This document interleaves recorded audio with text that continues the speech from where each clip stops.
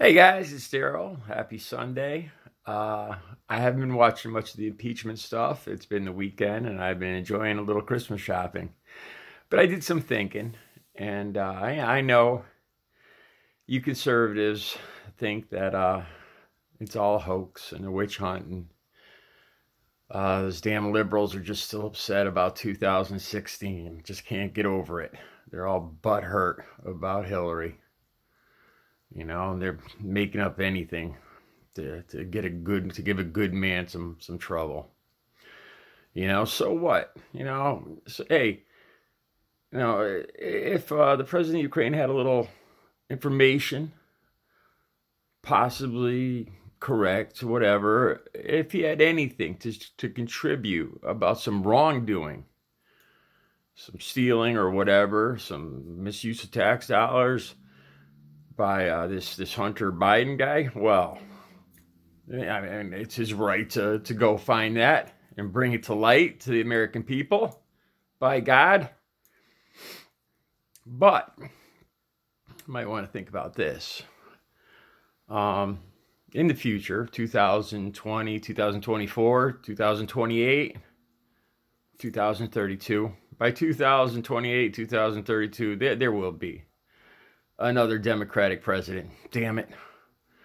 We just can't can't really deny that. I mean, there's still probably a good 50% at least of this damn country that's liberal, or Democrats at least. So sooner or later, there's going to be another Democratic president.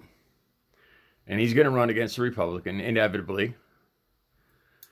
And what if his opponent, a good solid Republican, I don't know who might be running. What if it's Donald Trump Jr. in the future, in 2028?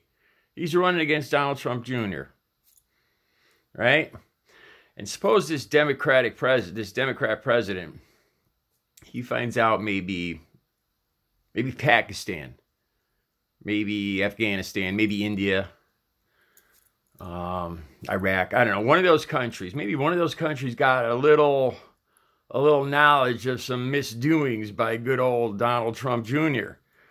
Maybe the president of Pakistan has a little evidence or something. Maybe it's true, maybe it's not. But hey, if it could help this Democrat president beat down Donald Trump Jr., then he should use it. Pull this Pakistan president into the election. So this Democrat president goes and gets this info, has this Pakistan president say, we're investigating Donald Trump Jr. because he was here spreading his money around, buying up land, nukes, laying landmines, I don't know, doing something.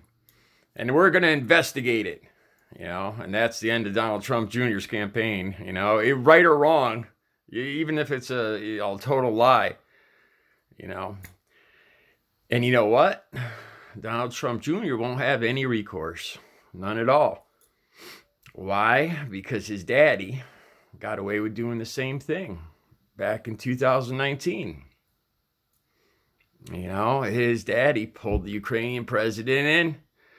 Hey, the Ukrainian president, bribe him. Just get him to say this sentence. We're investigating Hunter Biden Jr. Just get him to say that sentence and we'll give him anything he wants. Just get him to say that sentence. Hey, and good old Trump got away with it. So hey, now it's we call president, legal terms. It's part of the law now. Any president could do it. So our Democrat president, whoever he may be, in 2028, gets the Pakistan president to say, we're investigating Donald Trump Jr. Even though of course he didn't buy any atomic bombs or plant landmines or whatever, but hey, who cares, man? He might have, who knows? Who's to say he didn't? right? So fair is fair, you know. So in 2028, this Democrat president's going to win re-election. Why?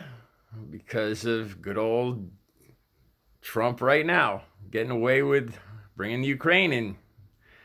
Basically, this is stuff that would have made our founding fathers puke all over their over their single shot rifles, their musket loaders. They'd puke all over their musket loaders. John Hancock would have gotten nauseous right on the Declaration of Independence if he ever knew the shit that Donald Trump is trying to get away with right now. How do you think Ronald Reagan would have felt? Seriously, you know, you remember that? Tear down that wall, Mr. Gorbachev. Was it Gorby, right? Tear down that wall, Mr. Gorbachev. You know, he didn't have any love for Russia, the Soviet Union. I imagine he wouldn't have looked too highly on good old Donald Trump Jr. pulling in a former Soviet country into our elections. Do you think you think Reagan would have done that? You think Reagan would have? Yeah, you think Reagan would have gone to Russia? Who did Reagan run against? I can't remember now. Shit, I wish I could remember. You think Reagan would have done that? I don't think so. I think Reagan would have sooner took a bullet to the head, or did he? No, that was to his shoulder. Anyway, just some thoughts. Once you set a precedent in legal terms, you know, in the future, it's gonna corrode the Constitution. It's gonna corrode the basic foundation of our democracy. Is what it's going to do. I know you guys don't look at it that way now. You know, you love Trump and you want him to win. But in the end, it's not going to be good for Democrats or Republicans. You see what I'm saying? Because in 2028, 2032, it's going to be a Democratic president doing that to a Republican. And I guarantee you guys aren't going to feel too good about that when you know, a Democrat tries to pull in some China, tries to pull in Taiwan, tries to pull in Colombia, Bolivia, whatever. But hey, once Donald Trump gets away with it, you know, once it's set as a precedent in history, I guess it's, you know, anybody could do it. And then it's going to come back and actually it's going to bite us all in the ass, is what it's going to do. Because then other countries are going to elect our presidents. You know, other countries are going to be the ones choosing our presidents. They're going to choose who to help, who not to help, what president will benefit them, not us. You see where I'm going with this? You think the Ukraine wants us to have the best president possible? You think Russia wants us to have the best president possible? I don't think so. You think China wants us to have the best president possible? Probably not. That's what's happening right now.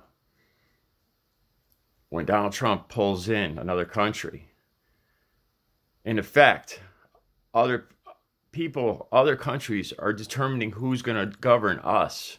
We're giving up our right. We're giving up our right to choose our own president. We're giving up our most basic, most loved part of our democracy. And that's all I got to say for today. Think about it.